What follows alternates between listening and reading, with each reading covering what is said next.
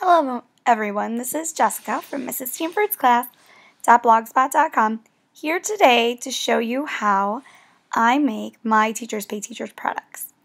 I've had a lot of emails coming into my inbox asking questions about Word and about Pages, and I truly couldn't answer those the way I would like to just because I don't use those programs. When I did start, I did steer towards Word, thinking, oh, it's the easiest program, whatever.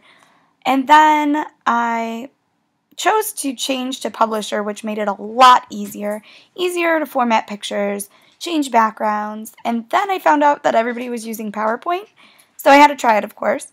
I couldn't figure out why people were using it. I was thinking in my head, isn't that for presentations? I'm making PDFs. I don't want to use that.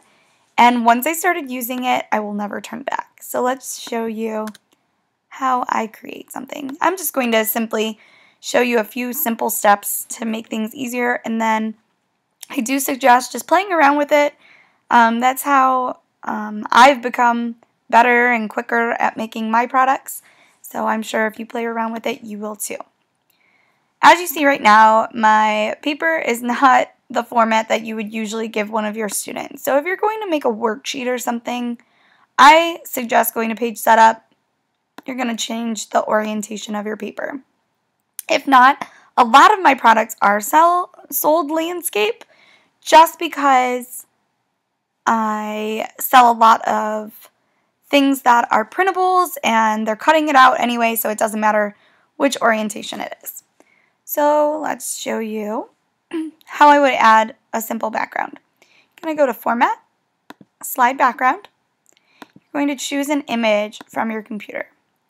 Always remember that the images that you're putting into your files are used for commercial use.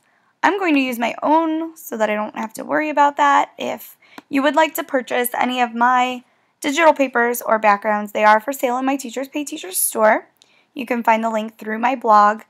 When you do buy any of my digital backgrounds, they are for commercial use, so you can use them in any of your products.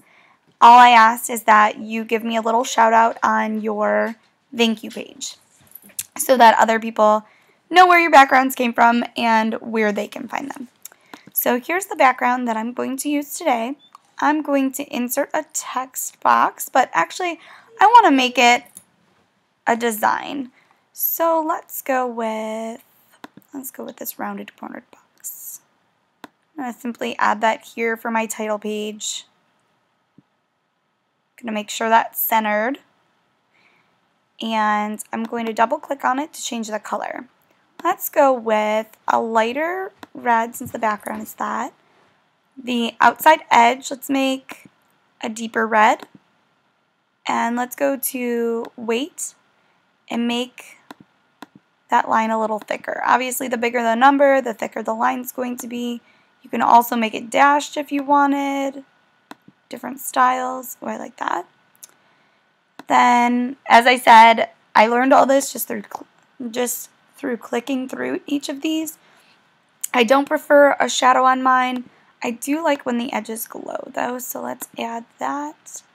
Make it a little bit bigger. So as you see, there's just a simple title page. You can right click in it with a text box. And I'm going to go down to my fonts, which are also available in my Teacher Pay Teachers store. They all start with Stanford, so it's easy to find them. Let's go with my box print. I'm going to make this spelling word kit for week 1. Alright, then obviously that is way too small for anybody to see on a preview. So we're going to up the size of that. Alright. And then if I wanted to add an image, I could. I'm just going to stick with something simple, but if you did want to add an image, you're going to do picture, insert picture, and then find an image on your computer that you would like to add. So say I wanted to add these cute little gingerbread men. I could add those on there. Actually, I will keep that on there. And I want to remember to thank the person that these graphics are for. I did check in her terms of use that it is okay to sell things with her images in them as long as they're locked down. So I will be adding on my second page a thank you to her and a link to her store so that if anybody sees these graphics, they don't have to email me and ask me where they're from. It'll be plain as day, and that way I can bring a little traffic to her life, hopefully.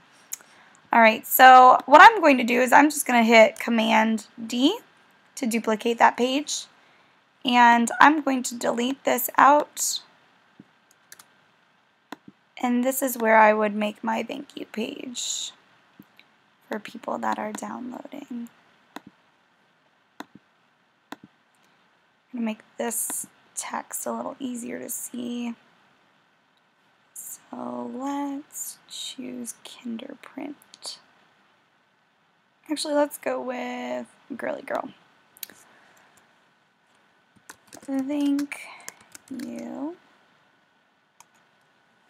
And then maybe I'll put, I usually put for downloading my unit.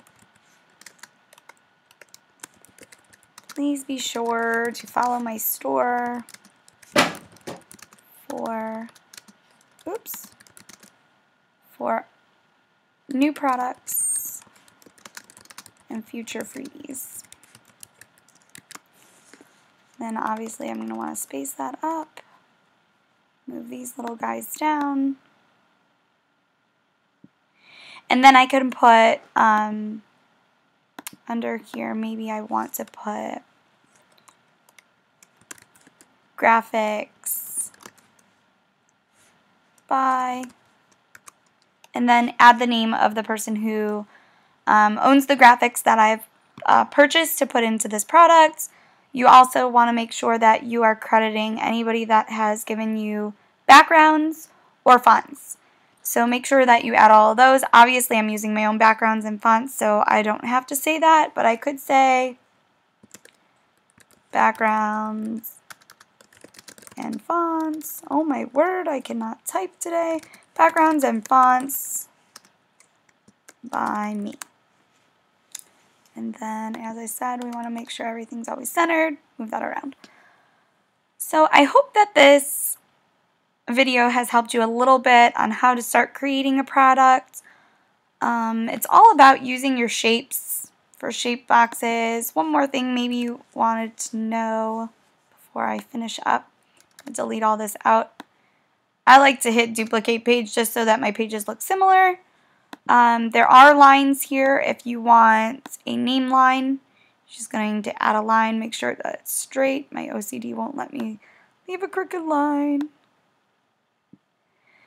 And then obviously, just like the others, you can double click that, change the color.